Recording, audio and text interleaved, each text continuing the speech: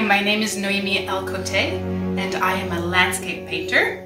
This is my studio buddy called Côté. He's lovely to have all the time. So my profession is to create art.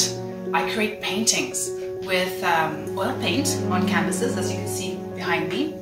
And the subject is always landscape. I'd like to tell you a little bit about myself, of how I started to create art.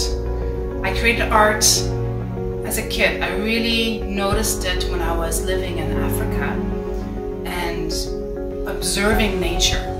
And I remember being young and looking at the rose bushes and really seeing how the leaves or the petals folded in the shadows and how beautiful that was. And I would sketch and sketch and sketch, and that's how I noticed and how the love for art, for drawing, all sorts of art forms at a young age. I continued that throughout my life.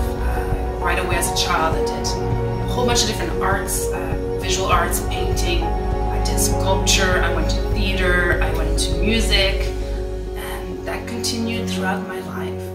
I specifically paint landscapes, so the land, and also the clouds and the waters, etc. And the reason is because I feel so connected to the land. I'm always awed by the trees. Love big, beautiful pine trees. Even the grasses, the leaves, the shapes, the colors. But besides the visuals, besides all the shapes and colors, it's really the feeling that I get, the connection that I get with the land. I feel most peaceful and most grounded. I feel my purpose in life when I'm in nature, enjoying it and just being part of it all. It's you get out of your head, you get out of your mind, and you have a bigger picture of your whole life and the purpose of life. And I love to paint that subject, right? And I feel the most connected to it. I've always been into art and all different types of art. As a career, actually, before being a fine arts painter, I was doing graphic design. So coming out of school and college, I went to the visuals, but through the computer, and I had a great career in it. A great way to express myself, composition in different ways, more in marketing and advertising. But there's something in me that's hitting close to the 40s, like really wanted to reconnect to my fine arts, and I took the move, did the bold move, and went for my passion, and I'm just thrilled and enjoying, and it's going so well. I feel so on purpose, and that brings so much joy in creating the art and hopefully for the people that collect the art.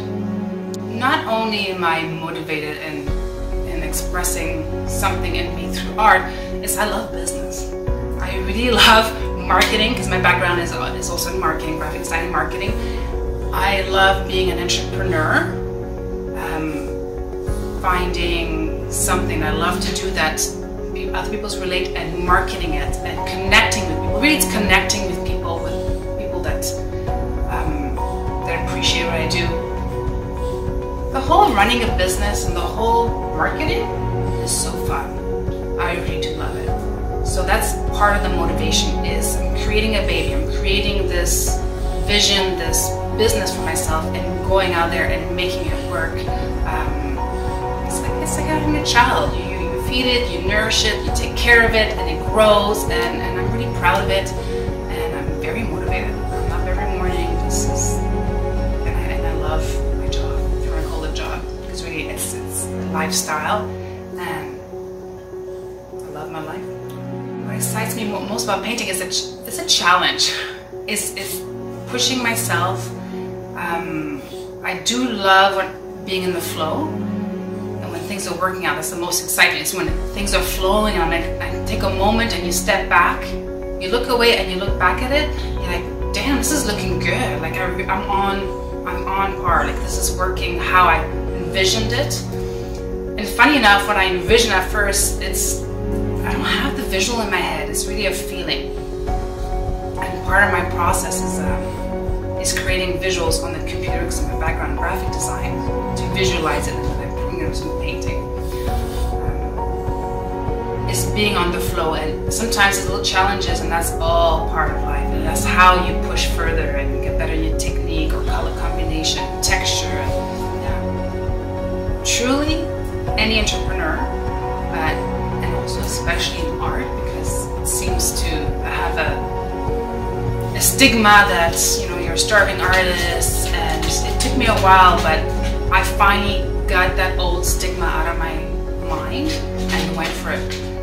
It's really for all entrepreneurs and artists is to believe in yourself.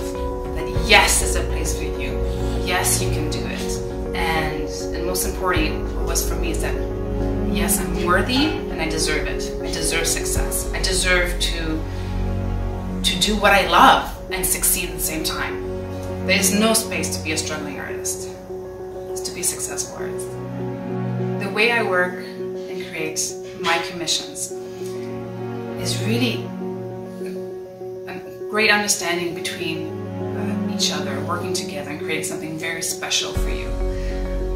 It's a personal piece of artwork. So there'll be some Zoom calls or face-to-face maybe for one day, phone calls, emails, to figuring out the perfect size for your room, the right subject, sketching back and forth. You know, you're there, you're at every step, approval of the sketch, approval of the color palettes, you know, finding the right colors that you love that will fit your decor, that inspires you, and creating a custom piece of artwork for you that is meaningful, that fits perfectly in your environment, and that is a memento for your family and for generations to come. Like, what a beautiful gift for yourself and potentially for somebody else.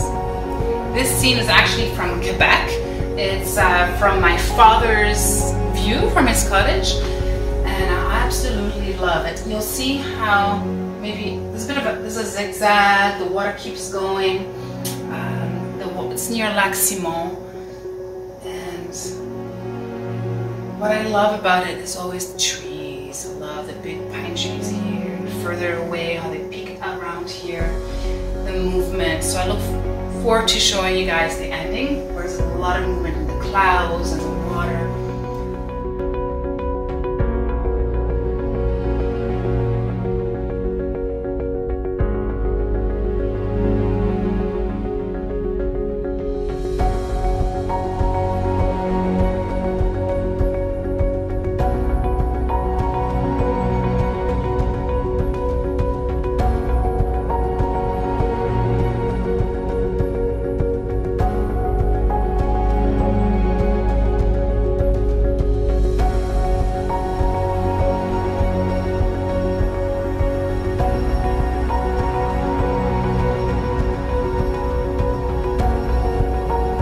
It's not quite finished, but I look forward to showing it to you soon.